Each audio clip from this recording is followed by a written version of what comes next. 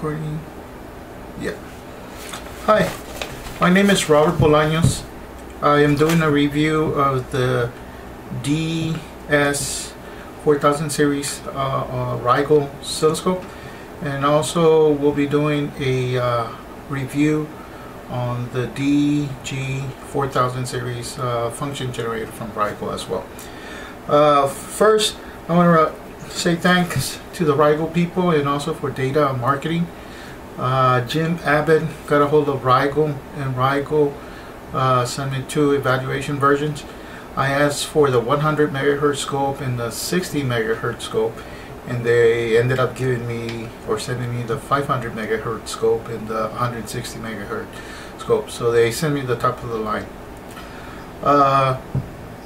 I've been in the market or trying to update my equipment. I do have a Rigol 1064, which is a 60 megahertz scope, and also have the DG 1022.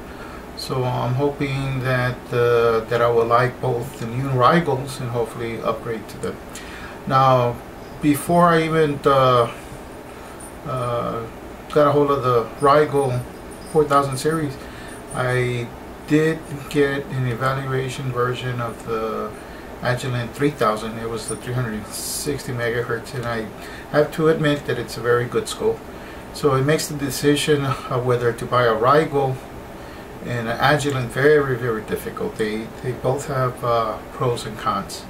So this evaluation is I didn't get a chance to do an video preview on the Agilent, but now that I have the Rigol for a couple of days, I want to document some of the features that it has and some of the things that I like, and perhaps some of the things that they could be improved. There are not many, it's just very little. Anyway, so we'll step on with the evaluation.